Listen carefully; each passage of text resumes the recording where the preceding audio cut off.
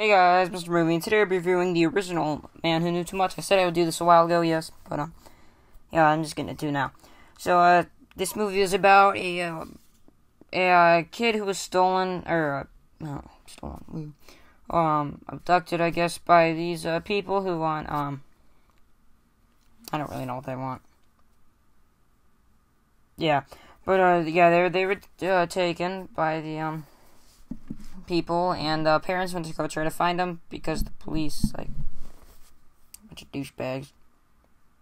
But yeah, and then so stuff I liked about this movie, the acting was great. There was Peter Lowe.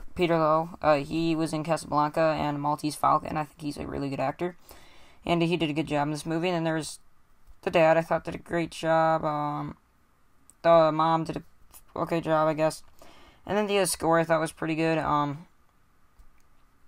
it was a pretty intense score sometimes. And then the suspense, the score also helped with that. And there was also a really good it was kind of there was no score during the gunfight at the end, but yeah, it was still pretty cool to watch and stuff.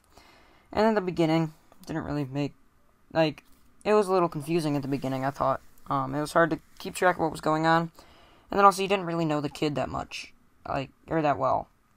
If you knew the kid more, you might have felt the same for the kid, but you didn't, so, yeah. And then, so I gave the original Man Who Knew Too Much an 82%. If you like Alfred Hitchcock, I recommend checking it out, or if you just like watching older movies, I'd recommend checking it out. But yeah, so, see you next time, movie fans.